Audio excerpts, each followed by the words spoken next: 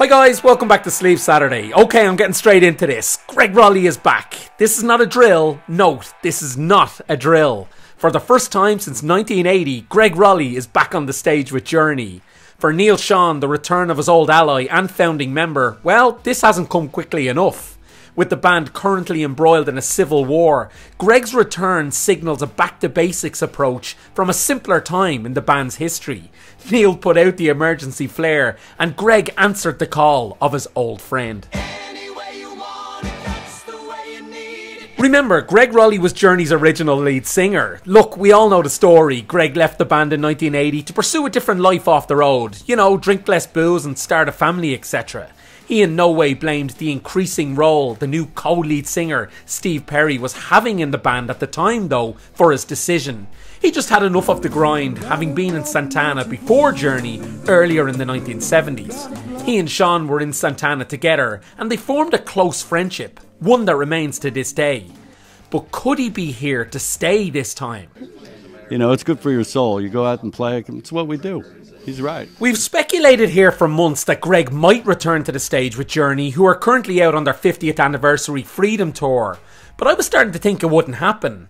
A band mired in carnage. Rolie's own handpicked replacement, John Cain, hates Neal. Neal hates John. They both hate each other's wives. And Arnell, well, he's just over it all.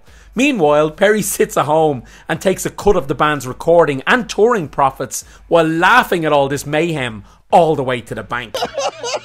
Yeah. You know, so there it is. Now, some will say that Gregg has just returned for a cameo to celebrate the anniversary, but could there be more to this? With Arnell baiting Neal to evoke his own termination from the group on Twitter recently, and Cain fundamentally opposed to Rolie's return at all, could this cameo signal the solution to all Neal's problems?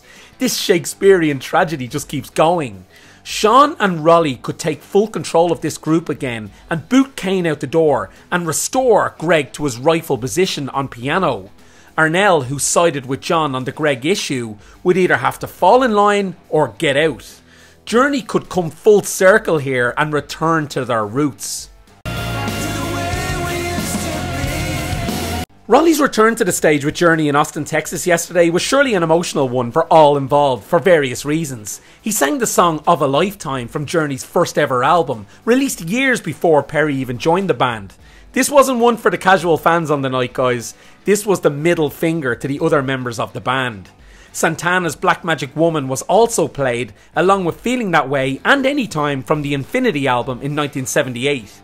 Heightened emotions aside, if Arnell did quit and Gregg did stay, Journey would have enough firepower to supplement the band's back catalogue.